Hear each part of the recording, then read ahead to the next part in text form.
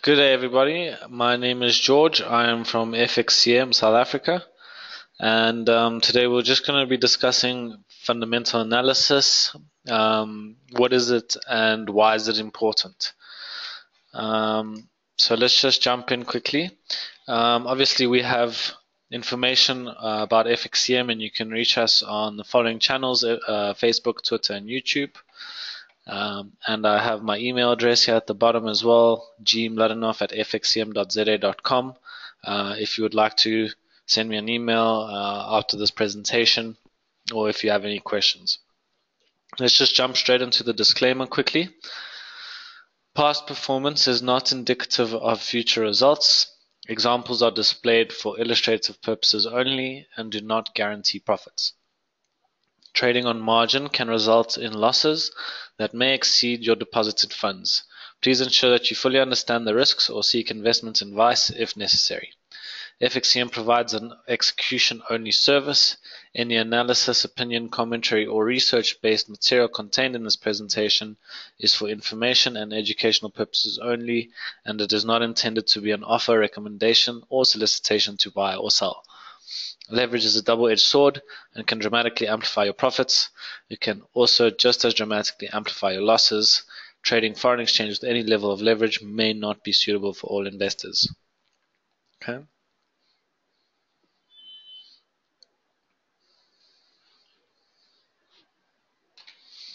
The webinar does not have regard to specific investment objectives, financial situations, and needs of any specific person who may receive it. All videos are provided for educational purposes only, and clients should not rely on the content or policies as they may differ with regards to the entity that you are trading with. Further, any opinions, analysis, prices, or other information contained on this website is provided for educational purposes and does not constitute investment advice. FXCM will not accept liability for any loss or damage, including without limitation to any loss of profit, which may arise directly or indirectly from use of or reliance on such information.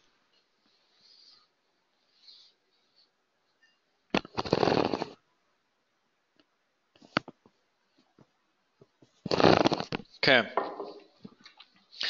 So, how did Forex start? Okay, and this is important to understand, obviously, because this will give you an idea of why fundamental analysis is so important. Okay, so it all first started off with the central banks and commercial banks. Reserves are used for international transactions. So what they initially would do is they would hold or house different currencies so they can mitigate currency risk and so they can optimize their trading. Obviously, we'll go into the role of a central bank and how they play a role in the forex market. Very closely related there. But yes, everything started with the central banks as they are the predominant players in terms of currencies, especially for the countries that they relate to and trade relations that they have with other countries. After which this was adopted by large corporations, so Forex in general, taking advantage of price movements and also mitigating currency risk, obviously because a lot of major corporations have international business, so they deal on an international scale. So obviously this will have an impact on currency risk as well. So they saw this as an opportunity to mitigate that as well, and to obviously take advantage of price changes as we retailers do as well. And then obviously lastly, it was made available to the retail market. So this is individuals who look to make money off price fluctuations and to better their financial position.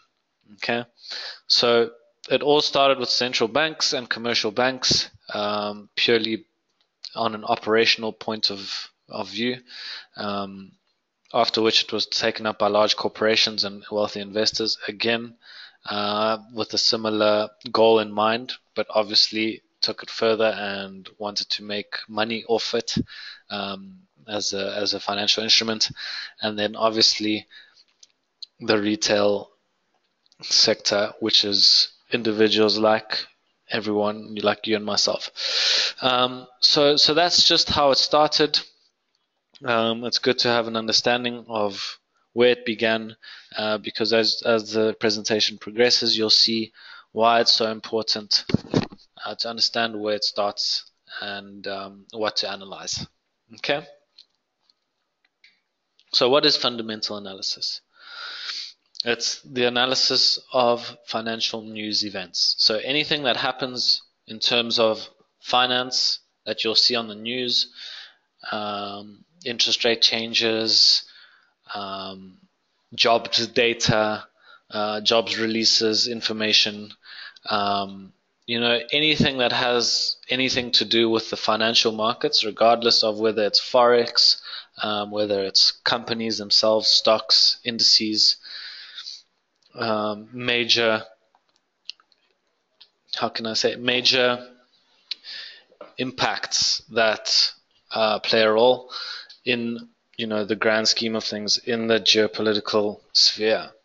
Okay, so now analysis of market moving events such as economic data points, like we said, GDP, employment indicators, non-farm payroll, and such information. All of this is considered to be fundamental analysis.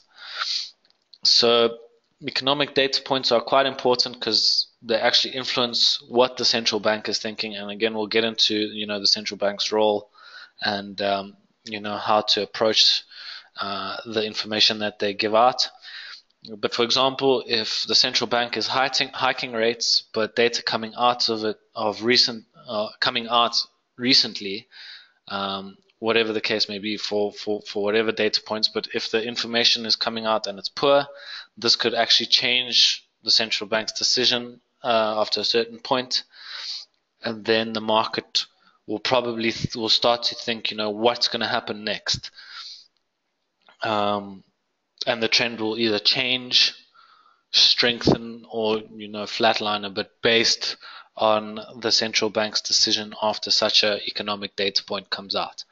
This is just a quick example of economic data points and how they play into the whole fundamental analysis sphere. So another important thing about fundamental analysis, like I said, is the analysis of central banks and their decisions. And this is now getting into why central banks are so important. And as you can see, first of all, it started off with them. Forex started off with them, and fundamental analysis is actually analyzing their decisions. So as we go along, you'll see that the central banks become more and more of a key player in the fundamental analysis. Okay, as well as analysis of geopolitical events. For example, G20.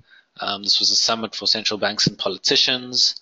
As many of you know, Brexit's going on at the moment, so this is also a geopolitical event that drastically affects forex prices, namely the pound and the dollar.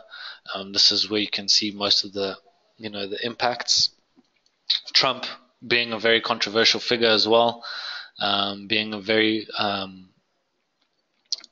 vocal as well. So all these major events, obviously now also with the whole North Korea situation, this is also considered to be a geopolitical event. All of this, as we've even the previous points, all of these points are what make up fundamental analysis. It's pretty much understanding what is going on in the world today, and how this could possibly affect the forex market. For me personally, this fundamentals is predominantly what drives prices. Obviously, traders and corporations that do trading, they obviously also play a role in how the prices move and liquidity, etc. But for me, countries, economies, and such major events are very important to understanding, the financial health of the economy, and thus the strength of the currency that it's related to, as well as its future prospects and its past, you know, struggles or whatever the case may be, just its past information. So that's also very important. Okay, so that's pretty much what fundamental analysis is. And now we can carry on into why they are so important. Okay, why it is so important. Sorry. Okay, one needs to understand that markets and what drives the decisions behind traders and currency fluctuations are. Okay, so like I said, for me, the major things that affect the forex markets is exactly fundamental analysis, and that's why it's so important. You don't want to just go in blindly when you're trading just because you see that there's an uptrend without actually knowing why there was an uptrend in the past and what will happen in the future after a certain event occurs. So this is very important. You could find yourself doing technical analysis and actually, you know, having strong signals from there. But if you are blind to what's happening fundamentally behind, you know, the central bank's decisions or a policy change or whatever the case may be, and that can actually nullify your technical analysis. For example, if you've used 3 indicators, for example, such as Fibonacci, pivot points, and you know you've added your own levels of support and resistance, everything could be pointing to a buy signal, but then you might find out, or you might not even know if you're not on the fundamental analysis train, that you know something might happen with the central bank and they might make a statement, and at that point you will see a major drop, a major spike, downward spike, negative spike against the currency that you thought was a good idea to buy, and without tracking the fundamentals, you would be blind to this, and unfortunately you would lose a decent amount of money, obviously relative to the amount that you are trading with. But the key point is that with fundamental analysis, you get the big picture scenario. Okay, geopolitical events and central banks' policies heavily influence the financial picture of a country, so analyzing them gives us a sense of direction. Pretty much touching on what we just mentioned previously, just strengthening the argument, and this is exactly the case. You don't want to be not knowing what's going on in the world, but betting money on the fact that you do. So that's also very important. Economic data points, economic statistics tell us more about the sustainability of a given economy, and they give us a picture of what the health of that ecosystem looks like. Exactly like we said before, it tells us what has happened in the economy up until this point, up until now. Why the trend looks the way it does is because of certain events. How the trend will continue, regardless of whether it goes up or down or it flatlines, it does not matter. It'll still give us these economic data points and statistics, etc., will still give us an idea of how healthy the economy was up until this point, and based on the certain events that occur in the future, we will be updated in terms of understanding what is going on with the economic picture of that country, or you know the economy. Okay. So based on the above, we have a good picture of what is happening. So when changes occur, we will know how this will affect the current trend. It could change, neutralize, or become greater. Yeah. So it's just summarizing what I just said. So yeah, this is why the fundamental analysis is so important, because it gives you the big picture, big picture situation of what's going on, or what has been going on, what's going on at this point in time, and what could possibly be happening in the future. Fundamental analysis is based on sentiment. Okay, everything is about sentiment. It's about how the market feels about an event, a currency, a security. It's not so much like how I'm just going to give an example with stocks. For example, if you are analyzing the health of a company, you want to understand its financials. You want to understand what's going on, and see, where they're spending money, their returns, etc., etc. It's the same thing with Forex. You want to understand what's going on fundamentally, hence the word fundamentals. So yeah. Okay, now what are the central bank's jobs? Okay, now we're going into how Forex started and why it started with them and why they play such a major role in fundamental analysis. The central bank's job is to keep the country's economy on a straight, stable path, to prevent erratic movements in its stability, and to prevent the banking system from failing. They look to provide solidity in the economy. Okay, so that's their main job. Their main focus is to keep the economy stable. Okay, the central bank is an independent regulatory figure of a country's money supply, which is governed by a central bank's monetary policy, which means that they have full autonomy in the decisions that they make regarding the economy and certain policies that they implement in order to be able to keep the economy stable. And it's pretty much it's their primary goal. Is the central banks is to provide their country's currency with price stability, by controlling inflation, etc., etc. So changing in policies have different implications on the currency itself. So if a central bank decides to decrease its interest rates, for example, this is a bad sign. To give you an idea, what does decreasing interest rates mean?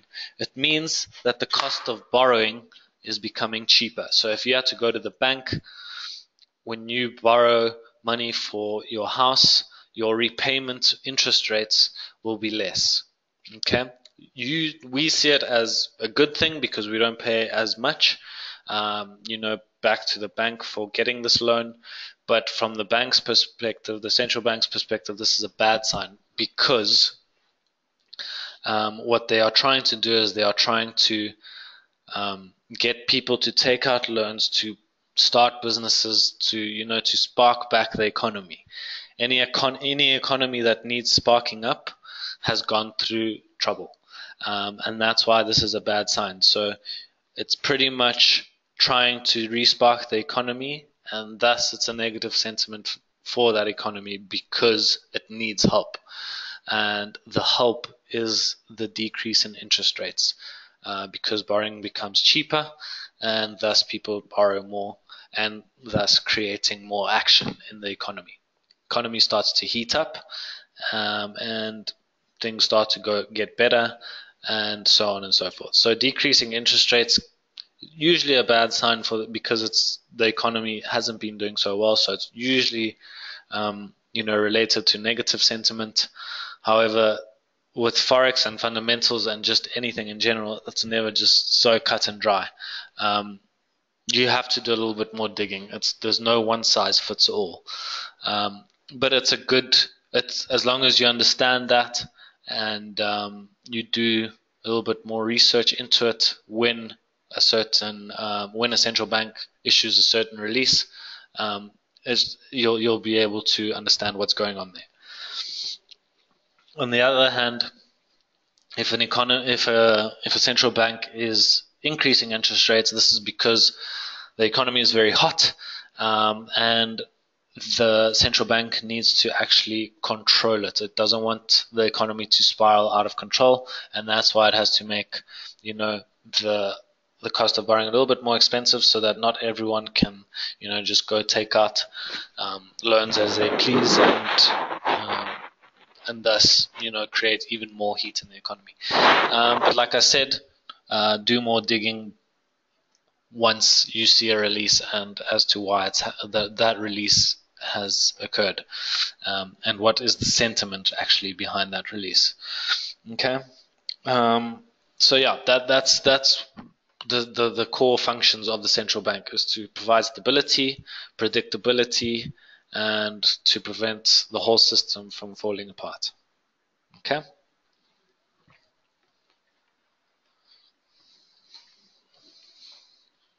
How to approach. Okay. Decide on which currencies to trade. Doesn't have to be euro, dollar, or pound, dollar.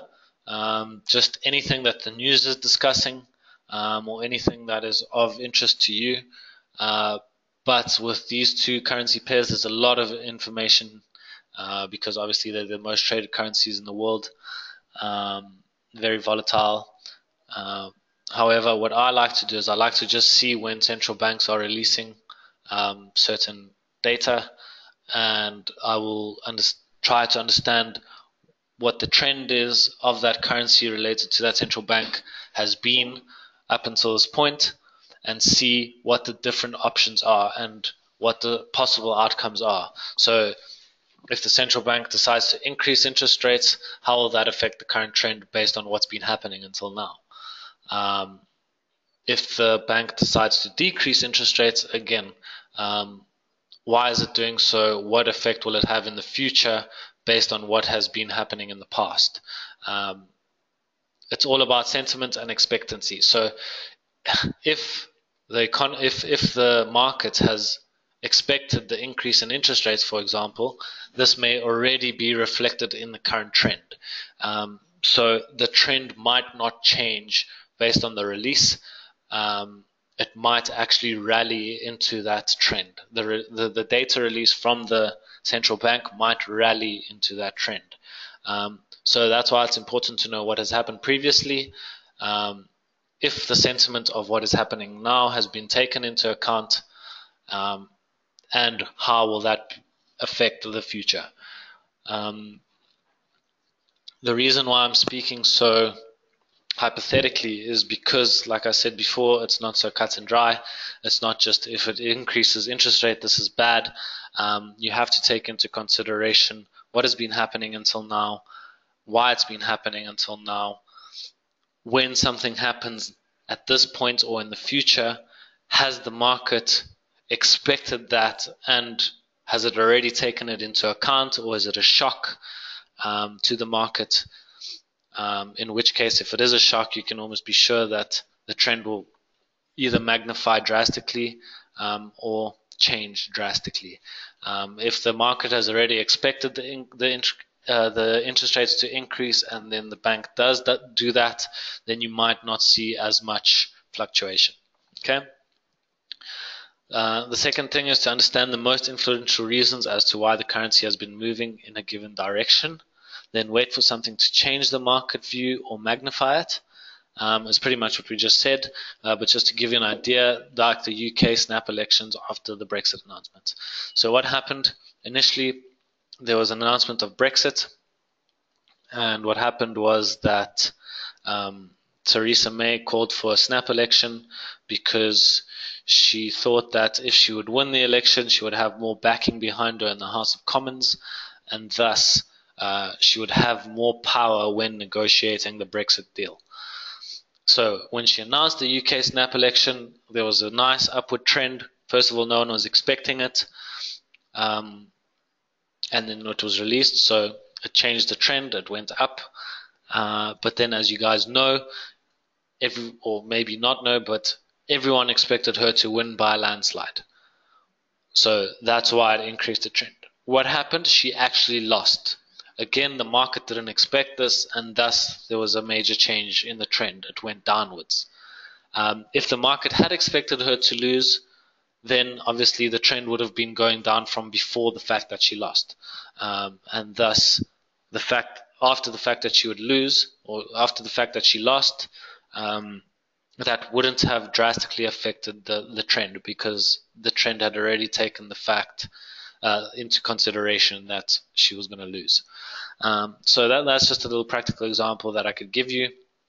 But pretty much look out for central banks being vocal about certain matters, or other important events, like we said, Brexit, Trump, North Korea. All this information is readily available, and this will give you a certain level of predictability in terms of trend.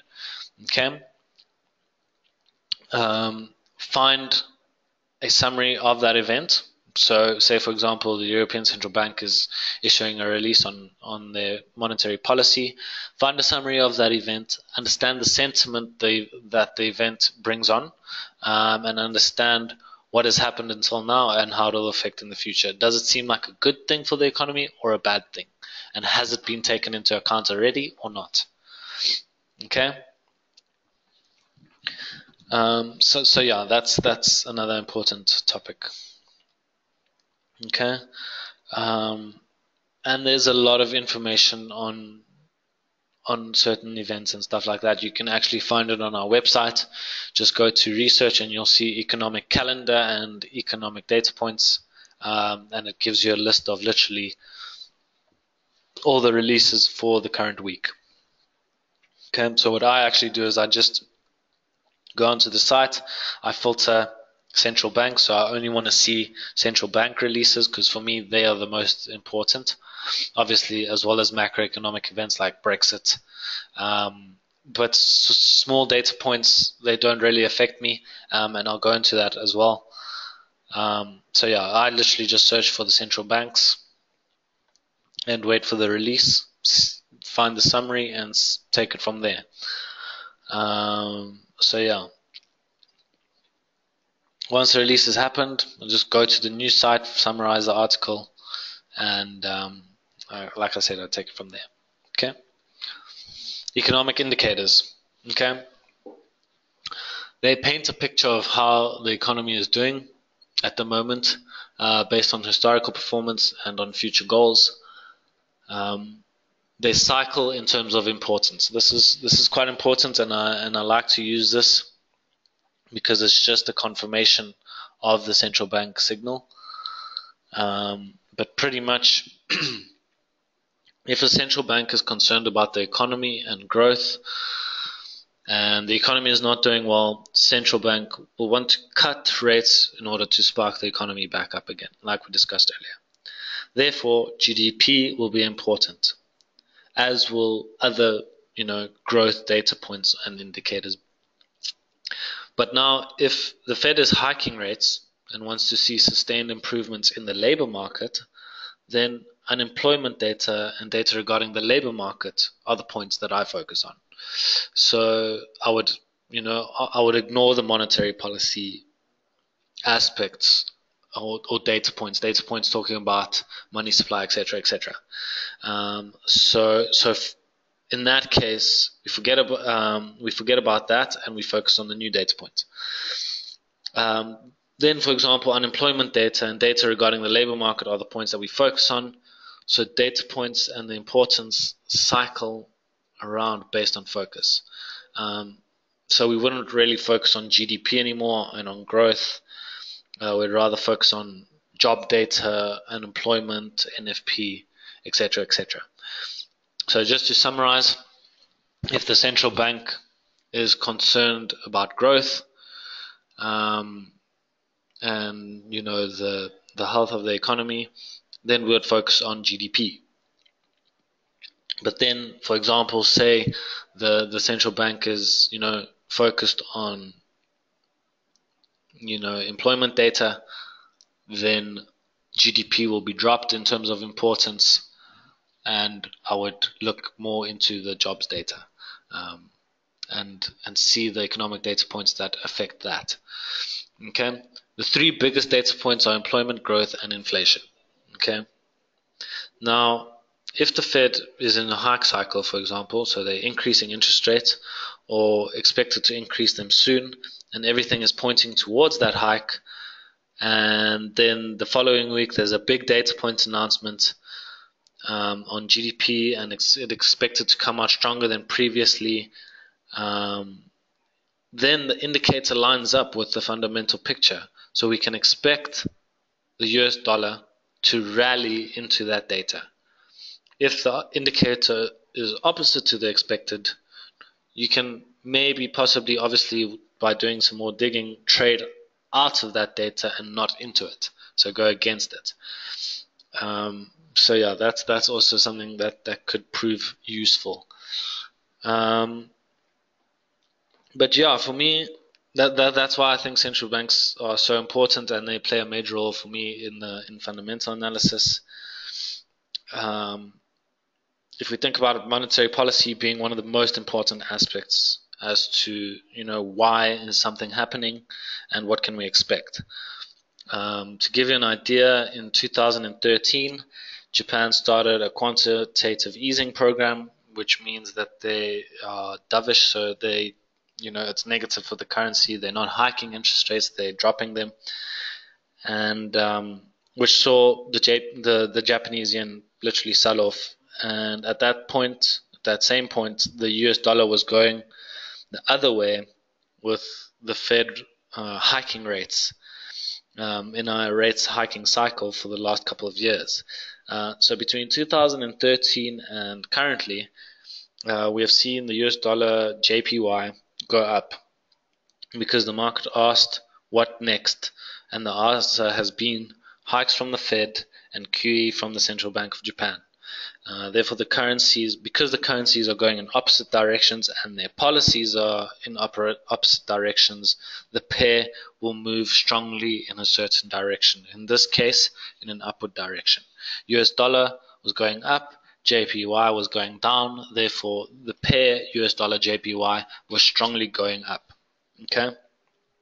So one can see monetary policy influences currency pairs, and when there's a central bank divergence, between the two countries or economies or currencies, if they're doing the opposite thing, like the case that we just mentioned, that's when you get a nice long-term trend in the currency.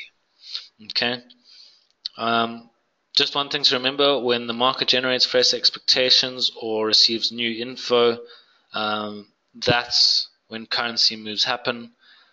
So just look out for some turning points. All the news is less powerful, obviously. And what I actually like to do is I'm not just pure fundamentals. I'll use fundamentals as my base, and then I'll build my technicals on top of that. And I'll look for both. Okay, so all three indicators, for example, and my and my fundamentals to line up. And that's when it's a strong signal. If my fundamentals are saying buy and then my indicators are saying sell, probably won't enter the market. If I do, the fundamentals would probably play a bigger role in my decision. But that's obviously just my strategy. So yeah, I just pretty much look for a confluence in signals. But some of the most important things to keep in mind about fundamental analysis is that it's based on expectation and sentiment, and you don't really want to trade on the news. So as a release is coming out, you don't want to trade on that news. Obviously, some people do. It's preference, but it's a general consensus that you don't really trade on the news. You wait for the news event to create that spike if it does, and then wait for the noise to die down a little bit, and then you go with your trend based on your analysis on the sentiment. But you'll notice say the central bank is releasing at 2 o'clock a certain policy that they're looking to implement. You'll see at 2 o'clock the market will start moving in the direction based on what's going on. And you'll see that it's quite a spike, and it can be very volatile, and it can go up and down and up and down in a matter of minutes with drastic changes. So that at that point the market becomes extremely volatile. So what is ideal, maybe for some people, not everyone would agree, but I'm sure most analysts would agree with me. But obviously you do get strategies that trade on the news. But what I generally like to do, and what most people like to do, is just wait a couple of maybe like 15, 20, 30 minutes to an hour after the noise, after the major spike, and then place the trade on based on the sentiment behind that event. And that's pretty much it. That's how I approach my fundamentals. I hope it helped. And if you guys have any questions, like I said, my email is here. sorry, over here. And yeah, if you guys have anything, just let me know. Until next time.